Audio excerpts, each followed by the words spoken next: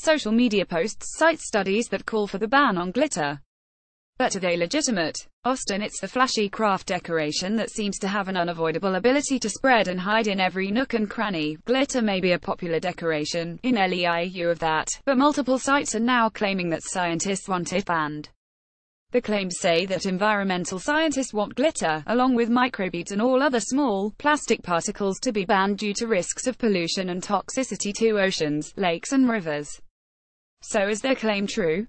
Well, yes. But it's important to look at the picture. British newspaper, The Independent referenced a study by Plymouth University in the UK.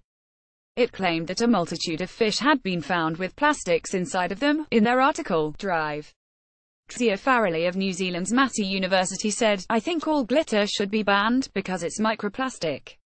While that is indeed a scientist calling for glitter to be banned, there are not currently any large legal or governmental pushes to make it a reality, nor could KBUE find any large consensus of scientists or scientific body pushing for similar bans.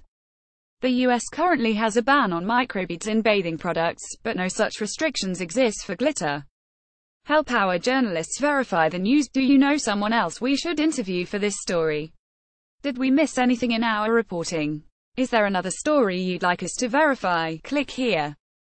Copyright 2017 KBUE TV.